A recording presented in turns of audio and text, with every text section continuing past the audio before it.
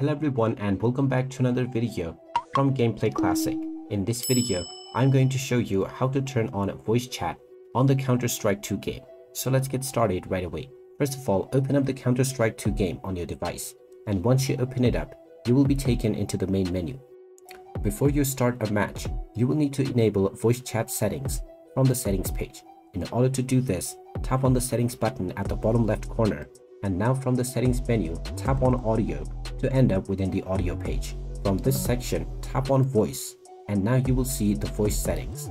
You can choose the voice volume for other players, and you can also choose the voice as well as your microphone mode.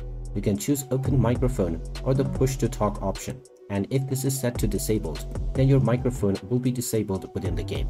You can choose your voice input device, which is your device microphone, and you also have the option to turn on monitor by setting the hear my own voice option to on.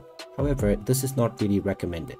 You can also define your trigger threshold for your microphone to define the noise range.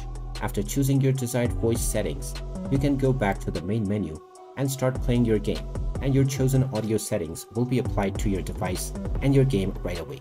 And there you have it. That is how easy it is to enable voice chat on the Counter-Strike 2 game. If you find this video helpful, make sure you hit that like button and subscribe to our channel if you haven't done so already.